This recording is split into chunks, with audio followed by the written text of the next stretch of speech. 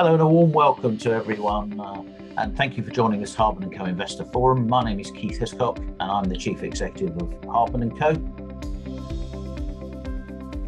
These forums give investors the chance to hear a company's investment case and then question the management.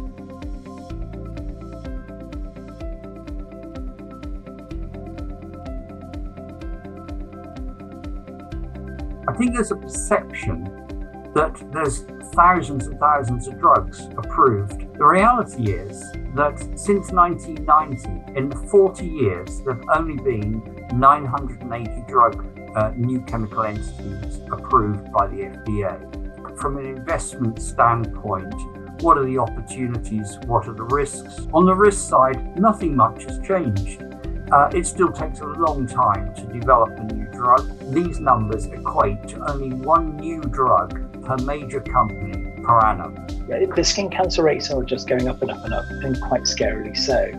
It's gone up 45% in the last 10 years, fifth most common cancer in young adult. We're looking to commercialise our products as quickly as possible, start generating revenue and starting to get that back in the company to make us self-sufficient.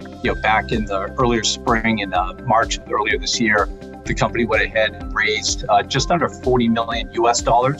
If you had the choice between a company with a good balance sheet and a company with a good drug, which would you go for?